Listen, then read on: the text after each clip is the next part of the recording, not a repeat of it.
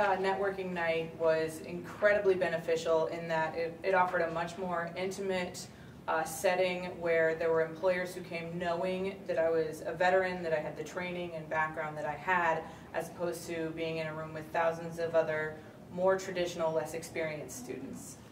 I would absolutely recommend the Veterans Networking Night, specifically because you're exposed to jobs that are more tailored to veterans, to people with the kind of training and the kind of backgrounds, the kind of careers that we've come from, with the education that we've just gained or are gaining, and who know specifically where we want to be in the workforce.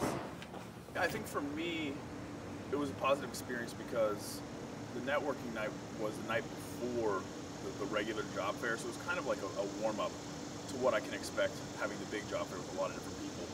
And it was nice because I got to go there, have more of a one-on-one relationship with the employers, and I saw those employers again the next day. So when I went up into the booth again and I talked to them, they knew exactly who I was, so it was much easier for me to take that next step and to get that interview.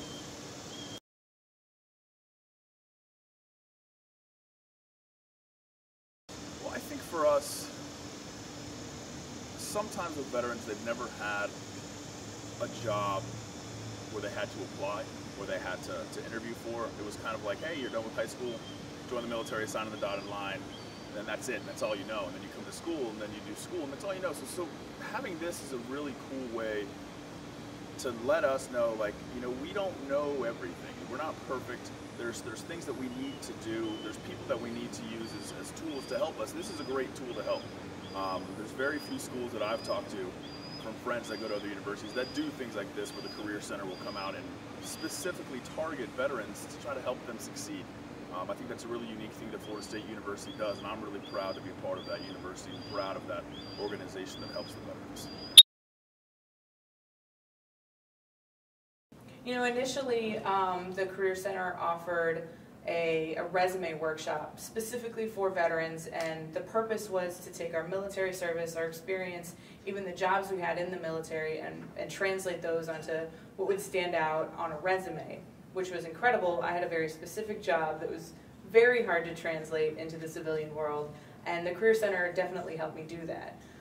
Beyond the resume, after I sent that out and got interview options, a lot of them, because I want to work in federal service, were in DC, and the initial interviews were done via Skype or some online service.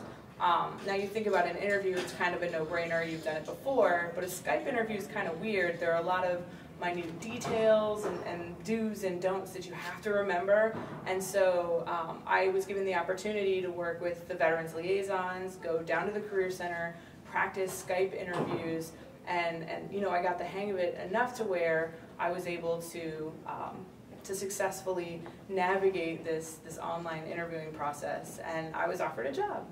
I think my experience is unique. I think, for me, my senior year, I took STS 3340, which was the Intro to Career Development class. And I took it as one of my 3,000 level electives. And I took it because I was really confident in my skills. I thought that I was a good resume builder. I feel like I could interview people and people could interview me and I would do really well. But I knew that I don't know everything. And I think that's something that took a while for me to figure out, especially as a veteran, because we come into college being in such a structured environment that we have this extreme level of confidence that we can really do whatever is thrown at us. And I think that it's really important for all students, but especially student veterans, to realize that there's help out there. And it's not a sign of weakness to find help, it's a sign of strength to utilize the tools that are available to you.